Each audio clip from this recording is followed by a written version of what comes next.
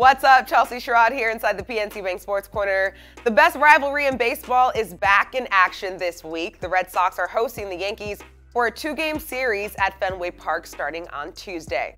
The Red Sox are coming off a bounce-back series win over the Orioles after getting swept by the Rays. The Sox are looking for their second series win over the Yankees this season.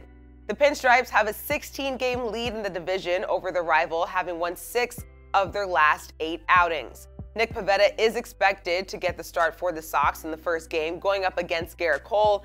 Brayan Bello gets the start for Game 2. Frankie Montas will start on the mound for the Yanks. Just 21 games left on the season for the Red Sox. First pitch Tuesday night is at 7:10 p.m. PNC Bank, helping to make banking easier.